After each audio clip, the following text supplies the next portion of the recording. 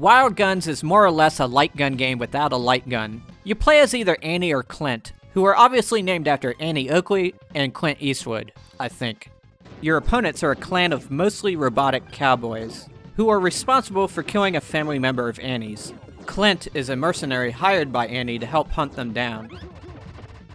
The top priority is to shoot everything that moves, and not worry about any property damage that occurs in the process.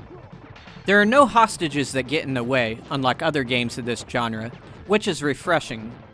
But you can't just stand in one place and shoot. Defense is a major component of the game. You're going to have to move around like James Brown to avoid all the incoming shots. You can walk, dash, or jump out of the way, but most useful is the double jump, one of gaming's greatest inventions. Whatever move you use, timing is critical. Slow bullets coming toward you are indicated by flashing circles in the foreground. If you don't want to dodge them, you can shoot these bullets before they hit. The enemies will also fire faster projectiles that hit instantly, without the flashing circles.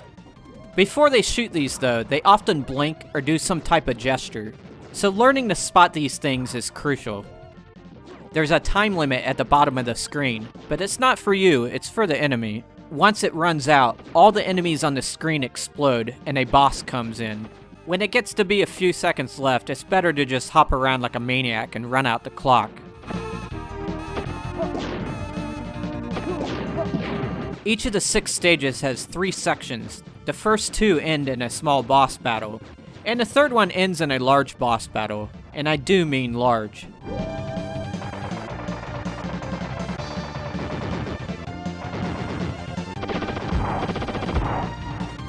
With only 6 stages, it's a very short game, but it compensates for this by being extremely difficult.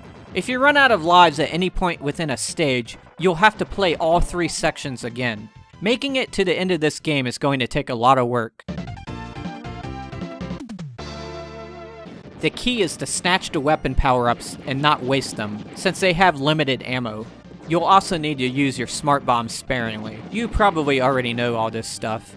The fastest way to conquer the game though is to bring in a second player. You'll have double the firepower, but the amount of damage the enemies can withstand stays the same. Essentially the game becomes twice as easy. There's also a shooting gallery mode where you just shoot the targets in front of you. It also has a 2-player mode, in which players compete for the highest score. Whether you have a second player or not, it's an instantly forgettable experience that feels like it was tacked on just to add another mode to the game. As for the main game, it's got explosions, robots, and a western theme, so it's hard not to like it. It's also got some great music, as with most Super Nintendo games. In this case, it has a modern/old western feel to it.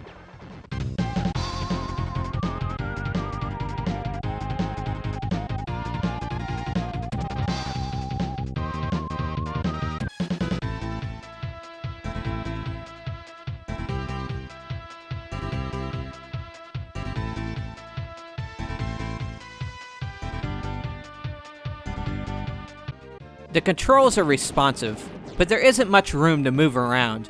I would often dodge one bullet just to get hit by another. What hurts the game most for me though, is the assembly line gameplay. Within each stage are just a handful of enemies, and many of them just keep reappearing in the same pattern over and over again.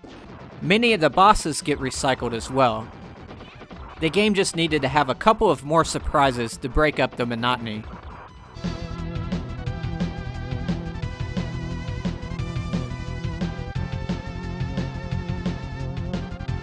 Wild Guns is a blast to play for a few days, but it may not have enough to it to compel someone to play over a long period of time.